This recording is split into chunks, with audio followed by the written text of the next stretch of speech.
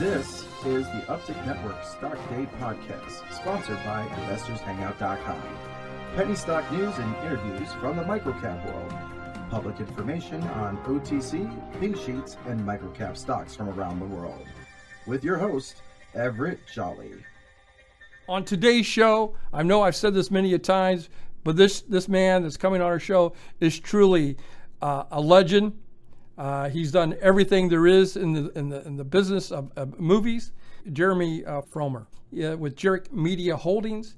They trade on the OTCQB, JMDA. Why he's coming on my show, I have no, I don't know. I mean, for this guy to have time for me, it's amazing. Jeremy, thank you very much for coming on the show. No problem. I'm on your show because I'm very impressed with what you've built, Everett. Well, thank you very much. Tell my listeners a little bit about Statement, of yourself and your company and where you guys are headed. Well, what my partner Rick Schwartz, who is in the entertainment industry since the beginning of his career, and myself, as you know, I was on the Wall Street side. That's right. We got together when we sort of had found that moment of opportunity for us to collaborate on something. Though we had collaborated on many films and other entertainment industry opportunities over the years. In this case, when he and I saw an opportunity in the digital space to build a real company that made a difference, we decided that it was time for us to sort of take off from the institutional world and enter the entrepreneurial world full time. So we created what we look at as we call it a long form social media platform, long-form content.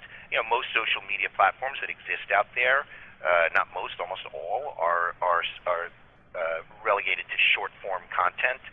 Short-form content doesn't get SEO'd, and search has become such an important aspect of everybody's success in the digital ethos. So we wanted to build something that we could create from scratch that would both be a social media platform, but also give the opportunity for people to create content that's long form. And what we did was we took many of the brands that he and I had owned for many years, some of them very old brands like Omni magazine, big sci-fi magazine from the 80s and the 90s, and we resuscitated those brands and put them on our Vocal platform. And Vocal.media is the publishing hub for now 8 different verticals that range from interests in music all the way to sci-fi.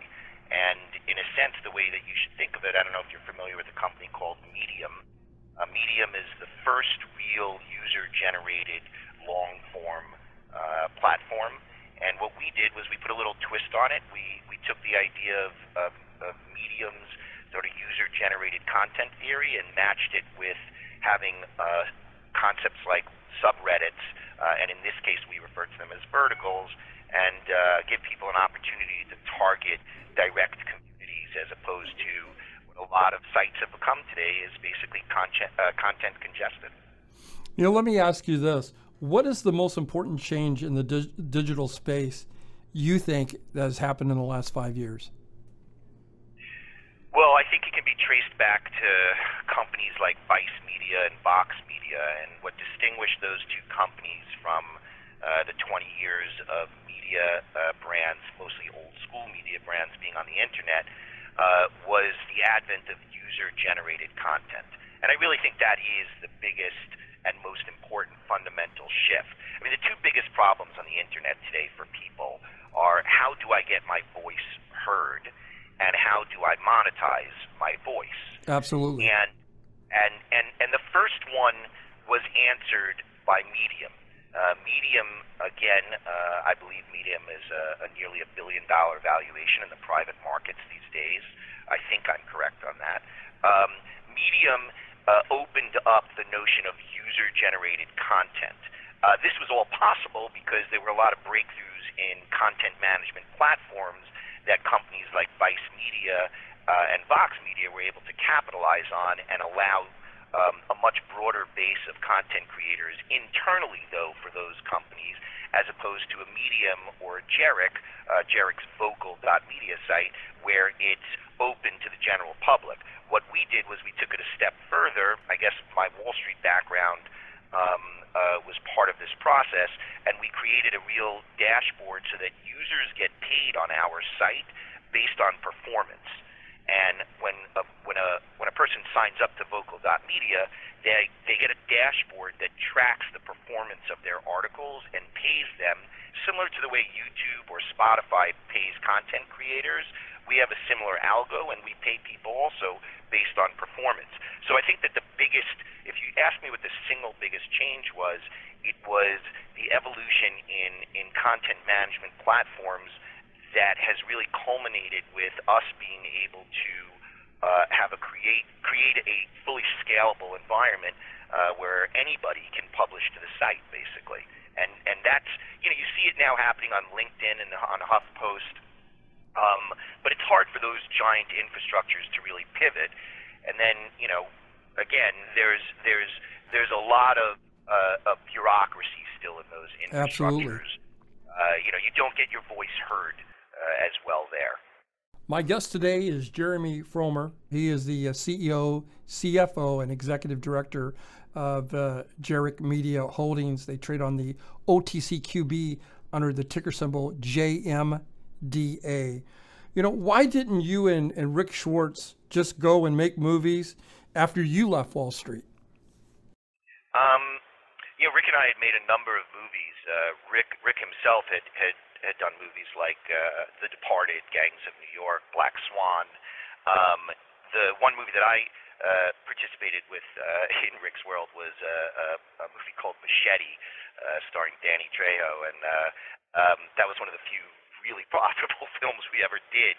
But for the most part, the movie industry is not a particularly profitable industry. It's hard to make money. It's an old school model. I might say the same thing about TV as well, but I know that for Rick is a passionate, creative individual, and he wanted to do something that had tremendous scale, and he also wanted to do something that would allow a lot of the people that reach out to Rick throughout his years in the entertainment industry have great ideas, but it's been very, very difficult to execute those ideas in what was, again, an old school environment. So Rick wanted to create a platform that really allowed content creators to find themselves and to reach their audience. So it was kind of, for us, we weren't going to go into movies. We had been there, done that. We weren't going to do TV, and quite frankly, everything's moving from the big screen to the small screen in your pocket. Absolutely. I want to switch gears here just for a second. I was going over some of your 10 Qs, and correct me if my numbers are wrong. 2014, you guys did about 11,000 in revenue.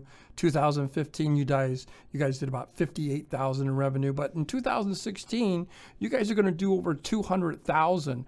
What can we look for 2017? Because that's almost a 400% jump there. I would expect that number to be probably much higher than that. Look, we've spent 2 years developing technology, 2.5 years, and a considerable amount of both our private and publicly raised money.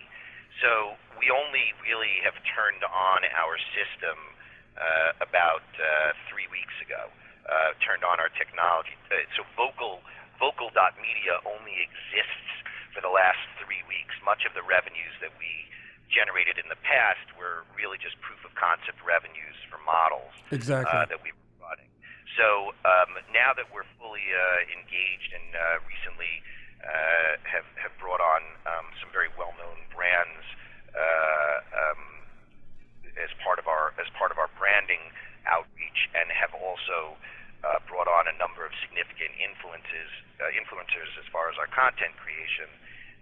I think that we're poised for the first year of out of beta.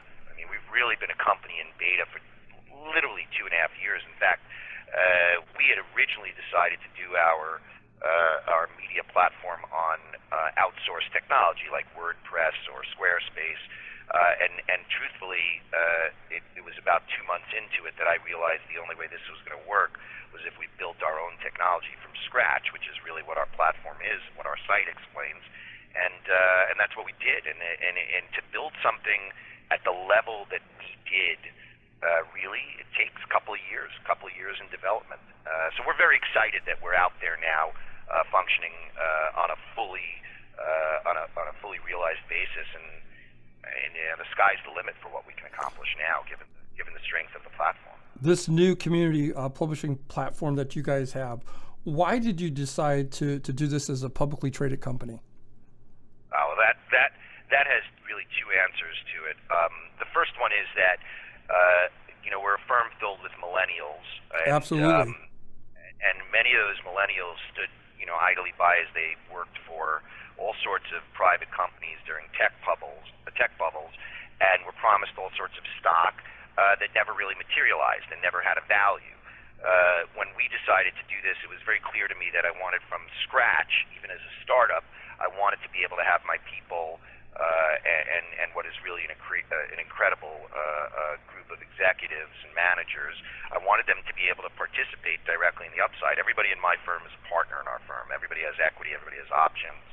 And having a publicly traded vehicle, it unites us culturally.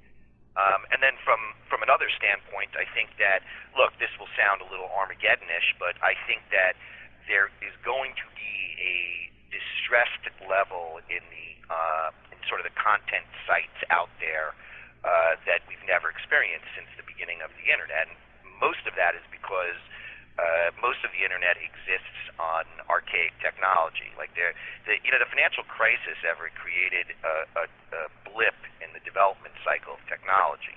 As such, a lot of the websites that are out there just have no shot of turning revenues anymore, because their fundamental structure, that the architecture that they rest on, doesn't really lend itself to the opportunities that exist out there. So either those websites need to completely redesign or build their own proprietary infrastructures like we did and file patents for them like we did, but that takes a lot of money and, like I just told you, a lot of time.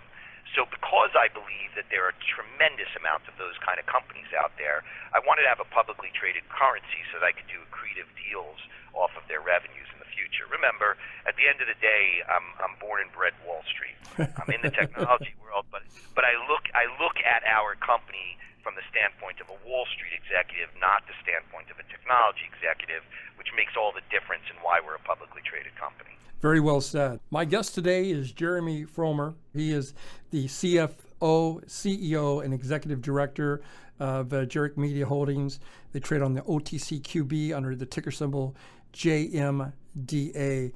In closing here, Jeremy, is there anything that we didn't get a chance to talk about that you would like to get out there to the listeners? No, we just put out a press release recently about the launch of our two new verticals. One is a music vertical, which I would say is really cool. Check it out. It's called beat.media, and the other one is a food vertical for foodies out there, and that would be Feast, F-E-A-S-T, feast.media. And we don't use the .coms. We use the top-level domain .media for all of our websites. And I think those are two perfect examples of the kind of stuff that you're going to see coming out in the future. Very good. I want to thank you for coming on the show. I wish you guys nothing but success, and we're going to check back with you in a couple of months. Thank you so much for having me, Everett.